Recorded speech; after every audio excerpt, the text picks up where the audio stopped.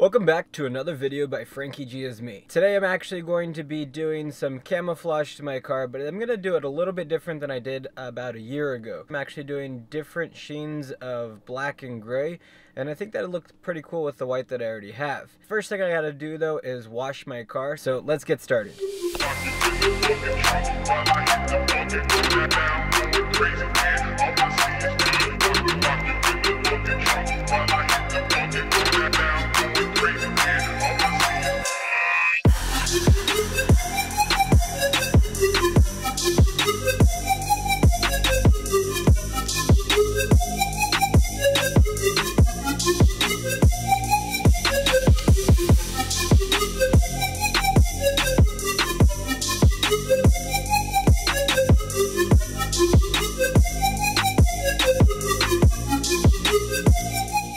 Back in my house now. I was going to clean my garage up because it's pretty messy, except for the fact that it's already pretty late. This is the two boxes that you guys saw the other day. Just a ton of vinyl that I got at Amazon, or on Amazon. I have a glossy black, a metallic matte black, I think this is a brushed silver, and this is just silver. I believe each one of those is 3 feet by 5 feet. I don't quite remember because I got them a couple weeks ago, as you guys seen in previous video. What you need to do, and what I should have done to begin with, is flatten them out. Hold them down with maybe like some canned food or something like that so they're completely flat. That way they don't try and roll up on you when you're actually trying to cut them and things like that.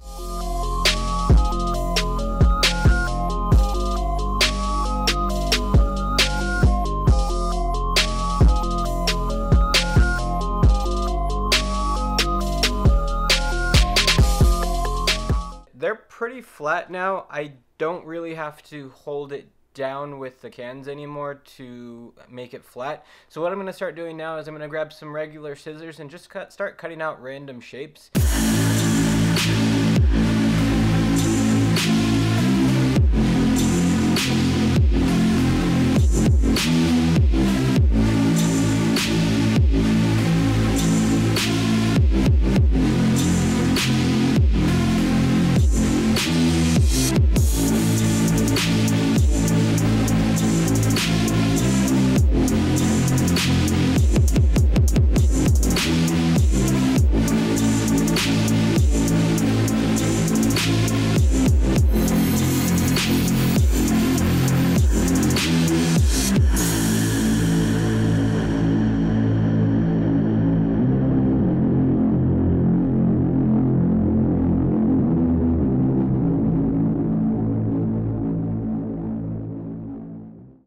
So it took me probably about 30 to 45 minutes to cut out all those shapes out of all 4 of those sheets. I'm not going to do the roof at all because I plan to make my roof black in the near future, so you guys can also stay tuned for that. So for now, what we need to do is we need to talk about what you're going to actually need. Of course, you're going to need the vinyl. Like I said, I got 4 sheets of 3x5 vinyl.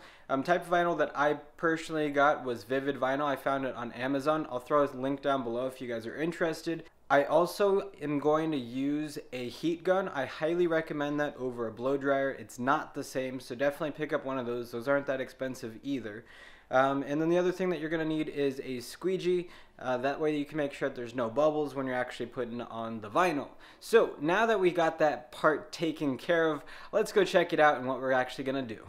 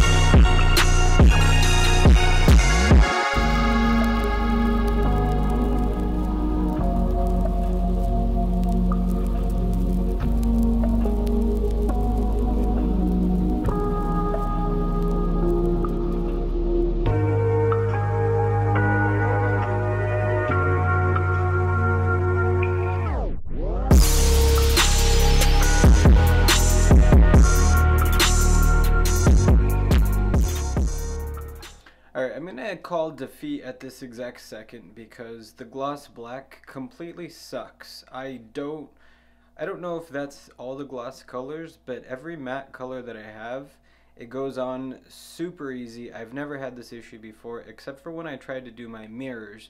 I don't know if you guys remember that. I'll show a clip right here.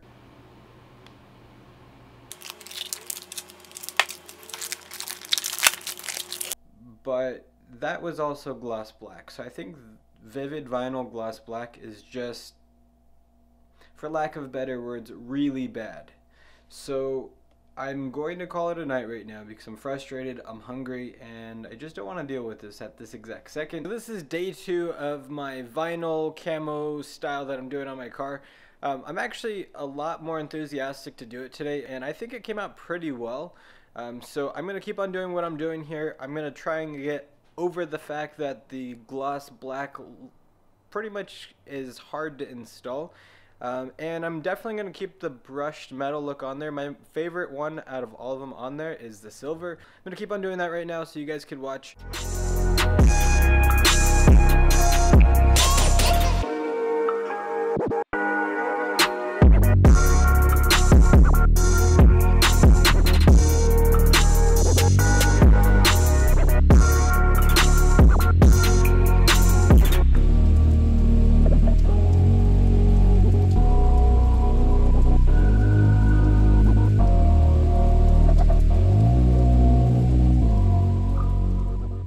Alright, so I just finished camouflaging my Mark 6 Jetta GLI, also known as my Panda, and now that it's camouflaged, we are going to call it my Incognito Panda just because what the hell, right?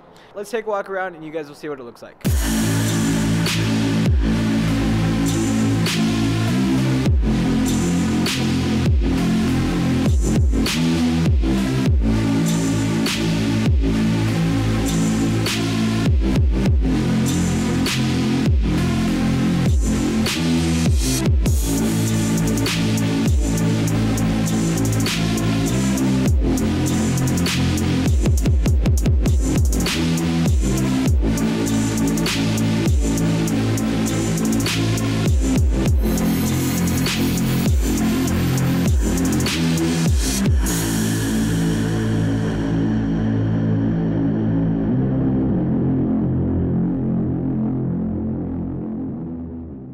Let me know what you think about my Incognito Panda by leaving a comment down below. You can also find me on my Instagram, Snapchat, and Twitter. Also, please show your support for this video and all the videos that I make by giving a big thumbs up down below. Thank you for watching another video by FrankieGisMe, and I'm out.